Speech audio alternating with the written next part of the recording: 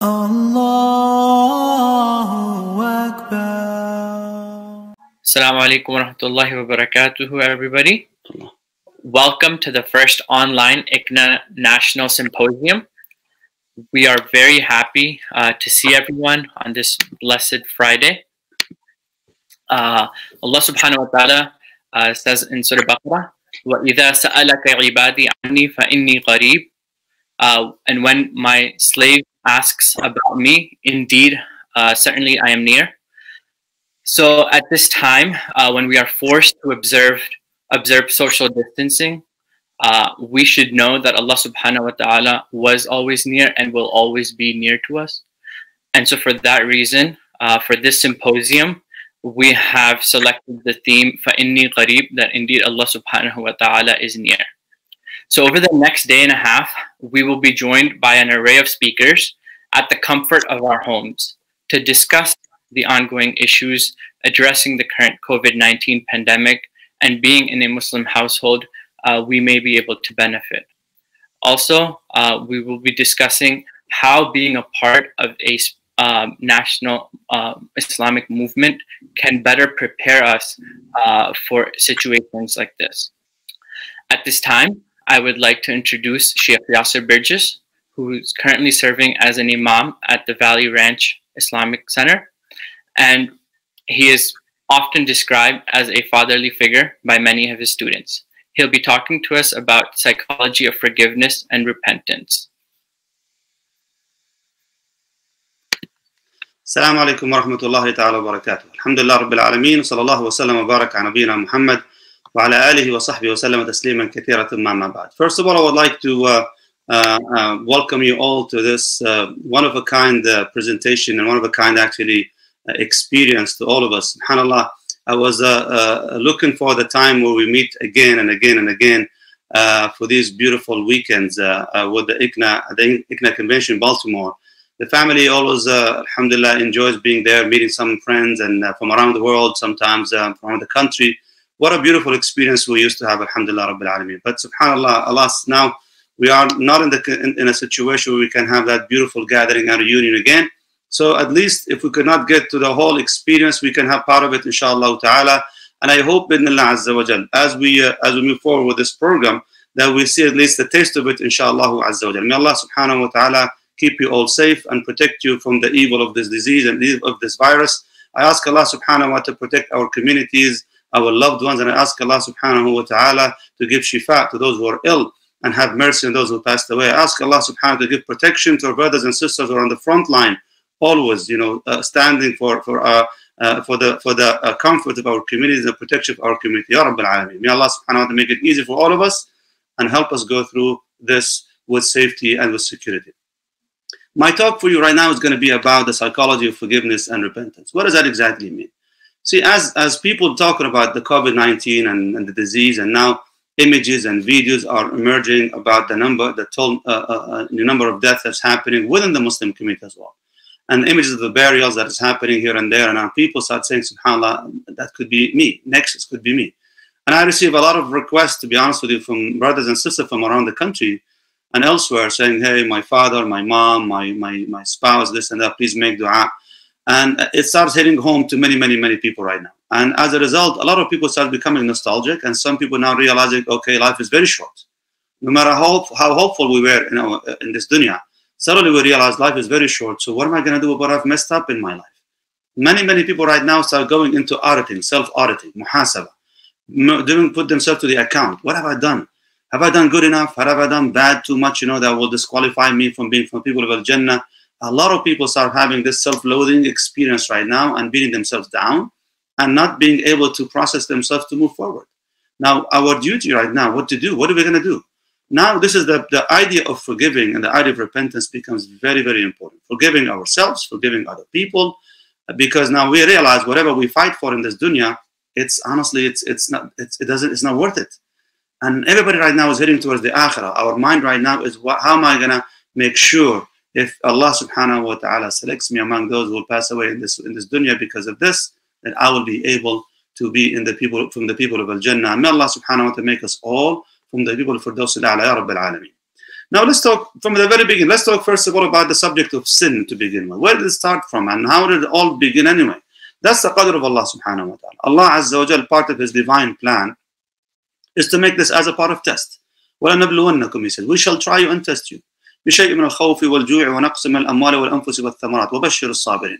We're going to test you with diminishing of wealth and health and provision and fear. And Allah says, then give good news for those who persevere in patience. So the subject of test is nothing new. And there will be no test if there's no challenge. So we're going to have to be challenged. And one of these areas Allah subhanahu wa ta'ala has put for us as part of this divine plan is to challenge us, what do we do if we make a mistake? Let's talk about Adam alayhi salam. When Allah subhanahu wa ta'ala sent Adam and his spouse Eve into Jannah, Allah Azza wa Jal gave him a simple message. وَيَا آدَمْ أُسْكُنْ أَنْتَ وَزَوْجُكَ الْجَنَّةِ. Go into Jannah, you and your spouse. فَأْكُلَا مِنْهَا حَيْثُ شِئْتُمَا. You eat from wherever you go. And Allah subhanahu wa ta'ala mentioned different ayat says that whatever you eat, no measure, except for one tree. وَلَا تَقْرَبَ هَذِهِ الشَّجَرَةِ. Don't you ever approach that tree. فَتَكُونَ مِنَ الظَّالِمِينَ. You're going to be counted among those who transgress against themselves. But what happened? Adam alayhi salam, he ate from the tree. How did he do that? Obviously the shaitan is the arch enemy of mankind and Bani Adam.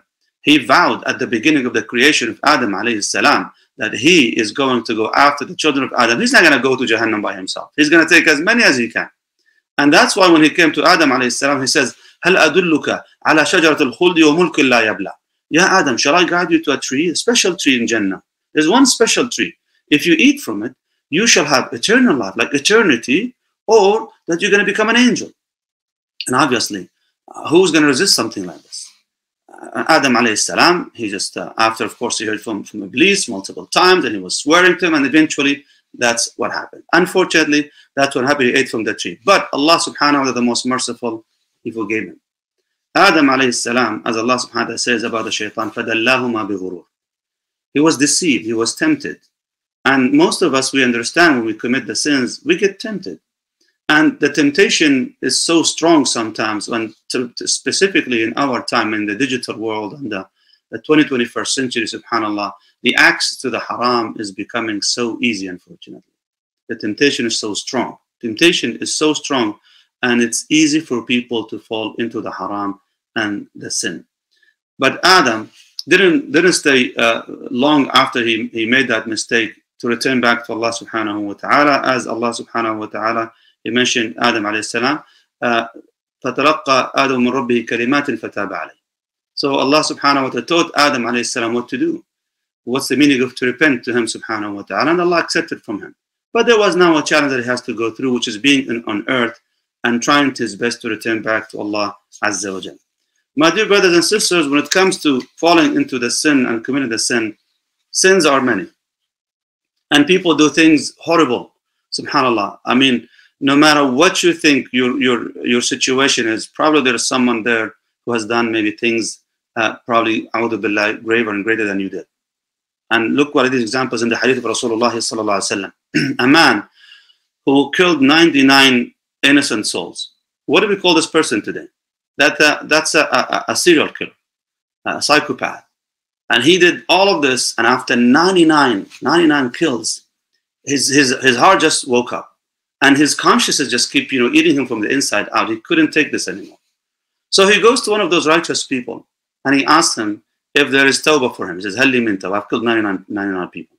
Is there any room for repentance for me? Would Allah accept me in? Now the man, or that righteous man, at least the supposed to be righteous man, when he heard from him, he killed 99 people. In his mind, like, are you serious? You think Allah subhanahu wa ta'ala will forgive you? No way. There's no room for mercy for you. You're done over here. And when he told him that, obviously the man now being completely desperate right now, what is he going to say? Okay, if there's no room for me. Then he just got angry and he finished this man. He made him 100. But then he went to somebody else who had more knowledge. That knowledgeable person, when he saw this man coming remorseful, he could tell in his eyes, in the tone of his voice, he could tell that this man is looking for salvation, looking for opportunity for rahman, for mercy. He came to him and he asked him, I've done this, I've killed 100 people. Is there any room for me for mercy? And the man, the knowledgeable person told him, وَمَا يَمْنَعُكَ مِنَ التَّوْبَةِ. Who's going to stop between you and repenting to Allah subhanahu wa ta'ala? However, he said, where you live, you have a lot of bad company. Meaning the psychology of the sin. If you're in the environment that makes this the temptation thrive and make the sin becomes prominent, that's not the right place for you. He says, leave this place and go to such and such place. There are good people, you can worship Allah subhanahu wa ta'ala with them. On the way, this man dies and Allah subhanahu wa ta'ala sent the angels to argue over him. Some, they say he did not do any good. And others say that, well, his intention was to return back to Allah subhanahu wa ta'ala. And the mercy of Allah azza wa jal over this man, of course, to be sent to Jannah. What we mean by this is that no matter what you think you've done in your life, if this wasn't shirk, and Allah subhanahu wa ta'ala was willing to forgive that. And even if it's shirk, and you're still, alhamdulillah rabbil alameen, still you have a breath and you have still your soul and your ruh, you can still repent to Allah subhanahu wa ta'ala. Allah azza wa jal says, وَرَحْمَتِي وَسِعَتْ كُلَّ شَيْءٍ. My rahmah, my mercy will encompass everything, which means it's so spacious that nothing is great against the mercy of Allah subhanahu wa ta'ala. No sin is great against the mercy of Allah subhanahu wa ta'ala and the maghfirah of Allah azza wa jal. A lot of us today, we live in time where we're very suspicious about one another. People have bad assumptions about one another as human beings. And when you go right now, go shopping for some of the essentials right now, and I hope that you can stay safe, you stay home, if there's no need for you to be out. But if you try to go out, you could tell in the eyes of people there are a lot of anxiety, a lot of suspicion, subhanAllah. And now people, you know, they exercise social distancing in weird ways sometimes. They stay away from each other. And even if someone sees someone about to cross in front of them, they give them the space for, you know, many yards away, not even feet, before they can allow them to cross in, subhanAllah, in front of them. So we have this kind of suspicion about each other. And a lot of people, they've taken that same feeling of suspicion we have towards human beings, towards Allah Azza wa Jal. Like they were suspicious about Allah subhanahu wa ta'ala. Would Allah ever forgive me? Does Allah subhanahu wa ta'ala listen to the dua? All of these thoughts come in right now when people are in a desperate situation. And that's not the right thing we should have about Allah Azza wa Jal. Allah subhanahu wa ta'ala says, وَمَا قَدَرُ اللَّهَ حَقَّ قَدْرِهِ. They would never give Allah subhanahu wa ta'ala the right estimate. Meaning they don't give him the greatness that it is due to him subhanahu wa ta'ala. One of the greatness of Allah Azza wa Jal, his rahmah is greater than anything else. Now, a lot of people, they see their sins to be great, they don't see their mercy to be greater. And it's the time that we forgive ourselves before anybody else. That we see Allah's mercy is greater than any sin we've ever committed in our lives. We see that other people, no matter what they tell us about our sins, we need to also look at Allah subhanahu wa ta'ala's mercy. Like when a man told another man, he says in Hadith Sahih Muslim, Hadith Jundub ibn Junada, a man talked to another one about his sins. He says, قَالَ وَاللَّهِ لَا يَغْفِرُ اللَّهُ لَكَ. Like you, I swear by Allah, you will never be forgiven. So Allah subhanahu wa ta'ala said, قَالْ مَنْ هَذَا الَّذِي يَتَأَلَّى عَلَيْهِ. Who is this swearing by Allah's name that he would never forgive another person? وَشْهِدُكُمْ أَنِّي قَدْ غَفَرْتُ لِهَذَا وَأَحْبَطْتُ عَمَلَهُ. Allah subhanahu wa ta'ala said, be my witness, I forgave that man, and I made the deed of this man be all null. Like no one can stop you from going back to Allah subhanahu wa ta'ala. No word should stop you from repenting to Allah Azza wa Jal. No matter how negative people are, no matter how much people they mock you or even put you down to let you know that there's no hope for you, the mercy of Allah subhanahu wa ta'ala is greater than whatever you can think of. Now, rahmatullah subhanahu wa ta'ala is wasi'ah. It's great. And Allah Azza wa Jal, even He put it above a statement above His arsh, His great throne. When Allah Azza wa Jal says, Rahmati sabaqat ghadabi, my mercy will supersede, will come always before my wrath. Like Allah Azza wa Jal is always opening the door for rahmah, for mercy, for forgiveness. All we need to do is just open the door for ourselves and come to Allah subhanahu wa ta'ala. Now, how do we do that? That's what we call tawbah. A tawbah has 3 conditions to be fulfilled in order for that tawbah or repentance to be accepted. No matter what you do, think of Allah subhanahu wa ta'ala's mercy to be greater and Allah subhanahu wa ta'ala will forgive. But you need to fulfill these conditions. Number 1, whatever that you do, the first thing you should stop. They'll say in one of those life lessons, they say, if you find yourself in a hole, what is the first thing you need to do so you can get out of that hole? Someone, you know, for a very long time, they found themselves now in a hole. How do you get out of this hole? What is the first thing you should do? A lot of people, they say you should look up. You should, you know, look for a ladder, try to climb up, this and that, whatever, right? But the right answer to this, the first thing you should do, if you find yourself in a hole, the right thing to say is the first thing you would do is to stop digging. Stop digging. You're in this hole because you've been digging all these years. So the first thing you need to do is to stop digging. Whatever mistakes you've been doing, whatever errors you've been doing, whatever sins you've been committing, you try your best to stop that. I know a lot of people say it's addiction. I understand that. But with that addiction, Allah subhanahu wa ta'ala is preparing you mercy after mercy after mercy. As long as you're consistent of trying to get out of it, Allah will help you, inshallah tabaraka wa ta'ala. So the first thing is to quit that sin immediately and instantly. Number two, once you commit, now you need to you commit to staying away from it. Obviously, you start having that sense of remorse. Be remorseful about what you've done in your life. It's not like you start becoming nostalgic, like, oh, I wish it was okay, I wish it's halal. You can't do this. If it's wrong because by Allah's standard, this is haram, this is a sin, you should not be doing this. So you make sure that you have this feeling of remorse, that you regret what you've committed, what you've done. And the third thing, you do have what we call al-azm, that you have a commitment that you would never go back again to this lifestyle. Never. Now, if you fall weak and go back again, hopefully temporary, and you recalibrate again, and you do your tawbah one more time. Every time you make a mistake, you come back to Allah subhanahu wa ta'ala, and Allah is willing to accept from you.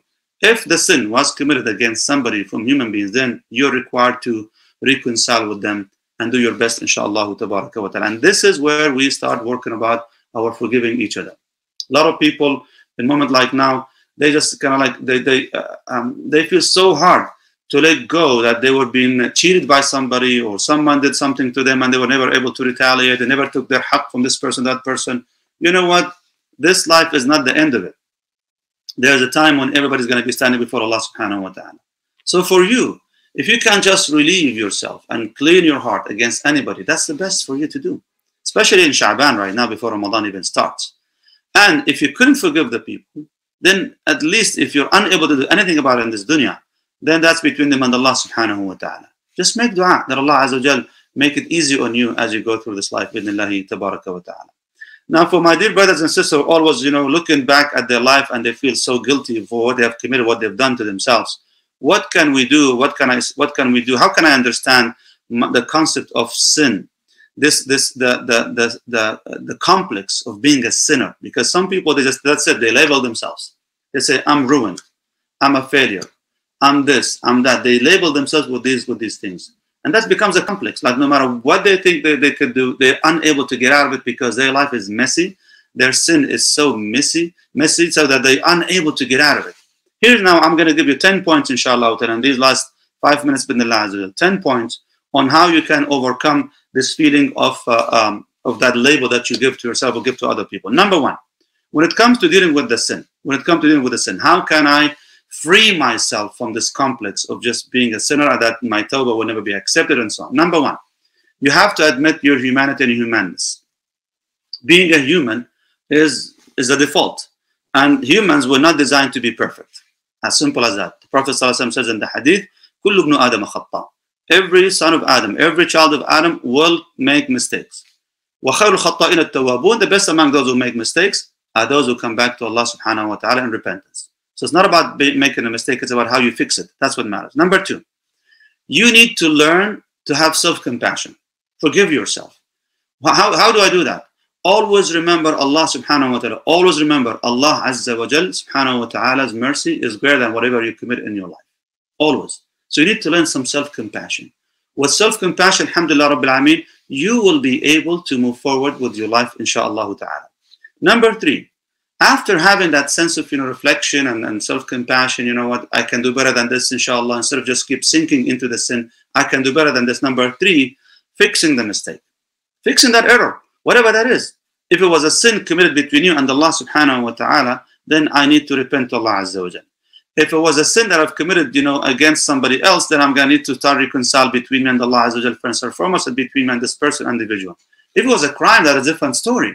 But still, you can still repent to Allah subhanahu wa ta'ala from this. But I need to make sure to fix the mistake. That's number three. Number four, seeking help. Maybe I tried my best to do that, but I'm not being successful of doing this. I tried my best, but unfortunately, I'm being unsuccessful for doing that. So in this case, what do? I do my best right now to seek help. What kind of help I'm looking for? If it's psychology, if it's spiritual, if it's legal, whatever that is, I need to go and seek that help wherever I can find it, inshallah tabaraka wa ta'ala. That's part of Allah subhanahu wa ta'ala saying, وَتَعَاوَنُوا عَلَى الْبِرِّ وَالتَّقْوَى. You assist each other in birr, in performing the birr, the good, and taqwa and righteousness. So if I need help, I need to look for it, inshallah tabaraka wa ta'ala. And there is no shame. There is no shame in really admitting your faults and go and seek help, inshallah. Number 5, you need to set yourself free from idealism. What does that mean? The whole sense of perfectionism, that I should not be doing this, I should not be this and that. I'm a human being after all. I would love to set a high standard, obviously, and I would always struggle, inshallah, and strive to get to that great standard. However, you are not an angel. So the expectation that you would never make a mistake, that's unrealistic. And you should have, again, mercy on yourself and free yourself from all these ideal thoughts that doesn't happen. Number 6, you have to understand that the sin is a behavior, is not a feeling. Sin is a behavior, is not a feeling. What does that exactly mean? It's an action. I mean, the desire, something, when you desire something in your heart, there's nothing wrong with this in terms of, being counting against you as a sin. Not yet. Until it's being executed as an action, whether it's something you say, something you hear, something you do. So you need to learn, if sin is considered an action or a behavior, I need to change my behavior. I need to change my behavior and find a way to do something better, inshallah ta'ala. Like Ibn Abbas radiallahu anhu, he says, Al-khayru ada. Al-khayr ada, which means doing good, is a good habit, which is number 7. We also need to understand, number 7, that the sin is a bad habit. It's a behavior and it's a bad habit. And habits can be replaced. Now, the bad news about habits, by the way, they don't go away. But the good news, they can be replaced. And they can only be replaced if you repeat something over and over again, many times enough, that will bury the old habits down there. And inshallah, you'll find yourself, set yourself free with these good habits, bidnillahi tabaraka wa ta'ala. Number 8, when you look at the sin, some people look at the sin as a challenge, others look at it as an obstacle. So if you think of the sin as an obstacle, you will never move forward.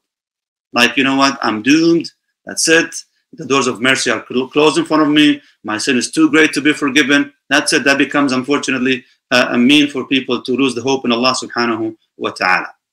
But if you look at the sin as a challenge, in this case, you will always try your best to overcome that. And if that sin or that challenge doesn't actually kill you, it's going to make you stronger, inshallah ta'ala. In the hadith of the lady who used to steal in Medina, and then she was punished because she was from a very well-known family, like she was an elitist, but she still was punished. And because of that punishment, Aisha radiallahu anha, she said, قالت ثم حسن إسلامها. She became such a righteous woman after that. Like sometimes, subhanAllah, because of these mistakes that we do, it provokes a repentance in our heart, the desire to repent to Allah Azza wa Jal, that we make commitment, we would never go back to that lifestyle. So you never know. Take it as a challenge, not as an obstacle. Number 9, avoid triggers. What does that mean? If you know that your sins are being provoked because of certain companionship, certain lifestyle, certain locations or spaces or places, avoid all of that. As much as you can, try to avoid that bi'idhnillahi azza wa jal. And number 10, and the last one, remember to do what we call al-i'tisamu billahi subhanahu wa ta'ala. That you always find shelter and refuge with Allah azza wa jal. As Allah subhanahu wa ta'ala says, Ya ayyuhalladhina amanu ittaqullaha haqqa tuqatih. That you always fear Allah subhanahu wa ta'ala as it should be feared. قَالُوا وَاعْتَصِمُوا بِحَبْلِ اللَّهِ جَمِيعًا. And you find i'tisam, which means you hold on to the rope of Allah subhanahu wa ta'ala. وَمَنْ يَعْتَصِمْ بِاللَّهِ فَقَدْ هُدِيَ إِلَى صِرَاطٍ مُسْتَقِيمٍ. And whoever finds shelter and finds protection with Allah azza wa jal, فَقَدْ هُدِيَ إِلَى صِرَاطٍ مُسْتَقِيمٍ, shall be guided to a straight path. May Allah subhanahu wa ta'ala give us the ability to see this path and go through with it, Ya Rabbil Alameen. I ask Allah subhanahu wa ta'ala for all of us to give us that sense of rahmah and mercy in our hearts. Ask Allah subhanahu wa ta'ala to forgive us our sins, to conceal our sins, Ya Rabbil Alameen. I ask Allah subhanahu wa ta'ala to make us among those who listen to the speech and follow the rest of it, Ya Rabbil Alameen. I ask Allah subhanahu wa ta'ala in this moment that Allah azza wa jal keep you all safe, keep you all protected and guarded. I ask Allah subhanahu wa ta'ala to give those who are sick a quick shifa and recovery, shifa that would leave no trace of illness, Ya Rabbil Alameen. Walhamdulillah, wa sallallahu ala nabiyyina Muhammadin wa ala alihi wa sahbihi wa sallam. Ameen. Jazakallah khair, Sheikh. So we are taking questions.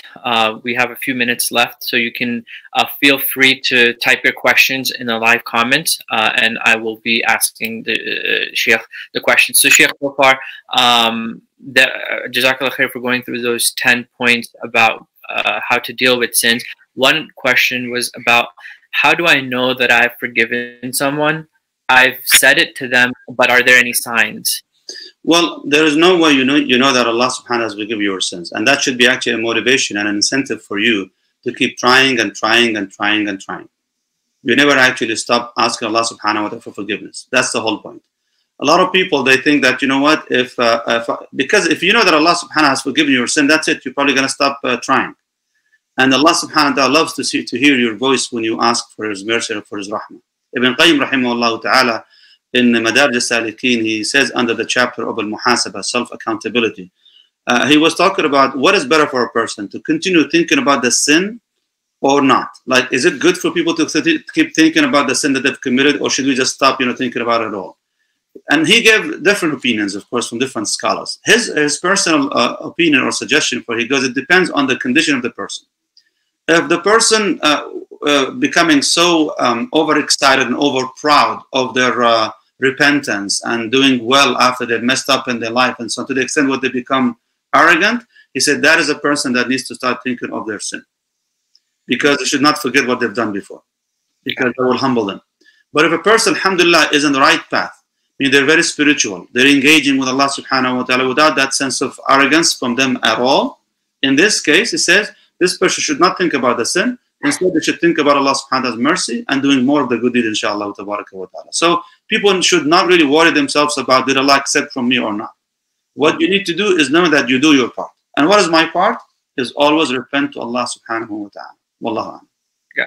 So just to add to that question, I think this individual was asking about when you're dealing with someone else.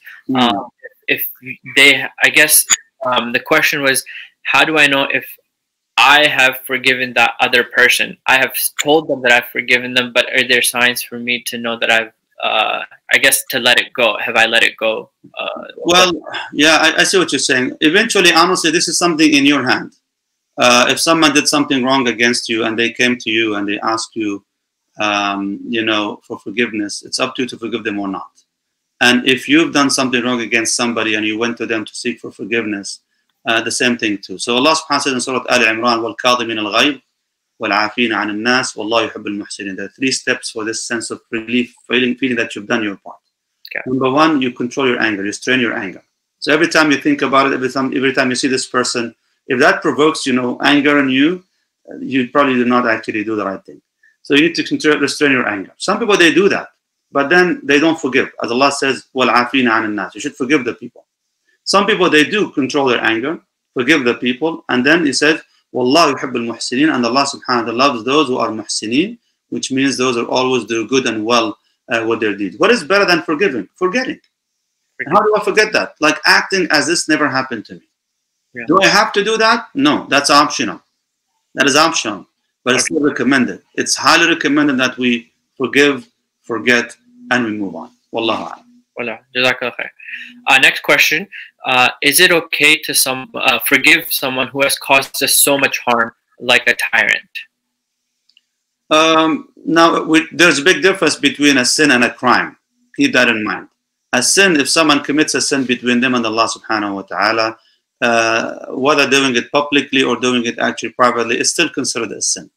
But a crime, if someone makes a sin that has to do with other people's rights and other people's, harming other people as well. So that is now a different story. These people need to be brought to justice if possible, if we can. Now, dealing with tyrants and so on, what can we do? If it's not under our control to help with that, may Allah subhanahu wa ta'ala just give us the ability, may Allah subhanahu wa ta'ala give us the ability to at least, to see better times in our lives and see justice being served against these people. But we know as believers, if justice was not served in this dunya against these people, Allah subhanahu wa ta'ala will take care of it on the day of judgment. Wallahu a'lam. Jazakallah khair. So that's the time we have with you today. Again, Jazakallah khair, Sheikh, for your time. I hope everybody at home is able to enjoy and benefit from this. Also, as I made an appeal at the beginning of the program, please take a moment to go to www.icna.org/donate. We did take a significant financial loss from having to postpone the ICNA convention. And this is not a complete replacement of it, but it is at least a way for us to be together during this pandemic and have our mashayikh share words of advice and wisdom with us. So Jazakallah khair. Assalamu alaikum wa rahmatullahi wa barakatuh.